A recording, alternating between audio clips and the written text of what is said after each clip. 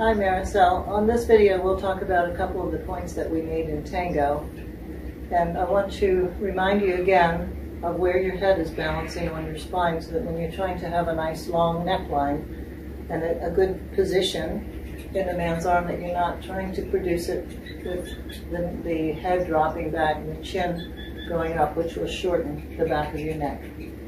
So right about where my ears are, or maybe slightly to the front there, and then back through the nose, if I could find where those 2 points intersect, that's where my head is balancing on my spine. So if I'm aware of that, I can feel that those top joints are much higher than where we normally think of. So it's more in this area.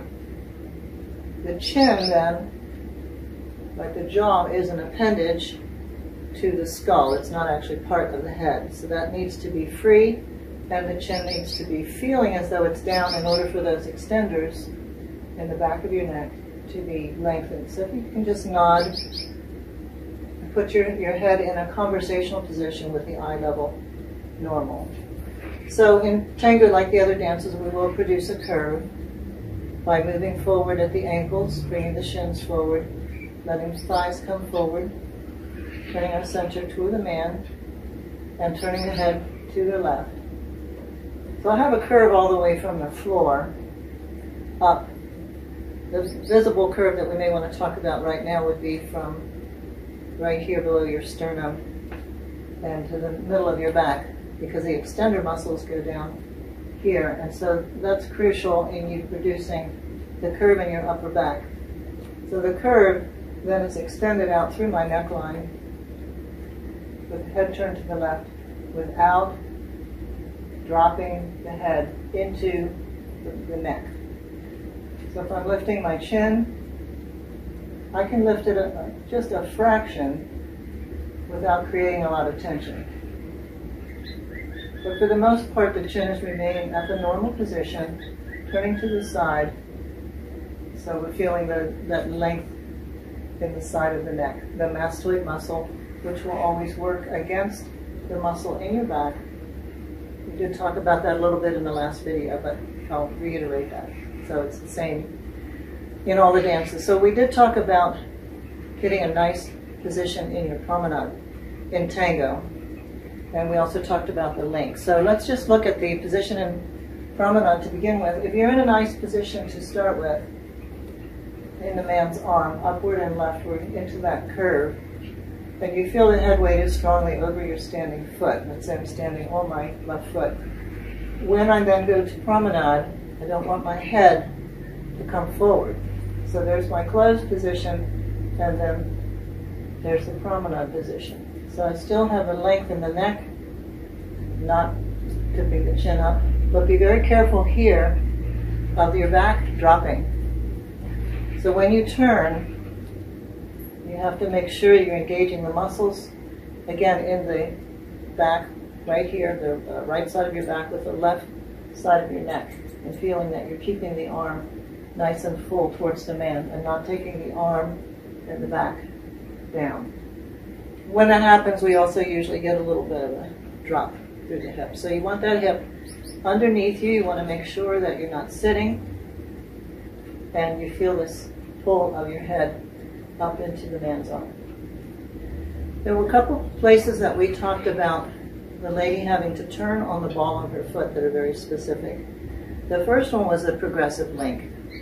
So the progressive link for the gentleman, he's dancing 2 steps, place the lady in promenade, and then stepping out in promenade. So that's the progressive link. So my part on that is back in CBMP, and I need to keep my foot flexible.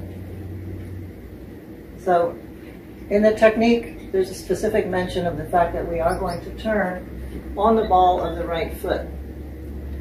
Sometimes the heel will kiss the floor, sometimes it will be close to the floor, depending on what the man does. But I must have my foot very flexible to receive weight and not just put the ball of the foot stiff and end up doing something like that. So I'll go back in CBMP, flexible foot. I will turn on the ball of the right foot, a quarter of a turn, and place my weight then on my left foot. You can see that both feet are pointed in the same direction in promenade. So the feet are parallel.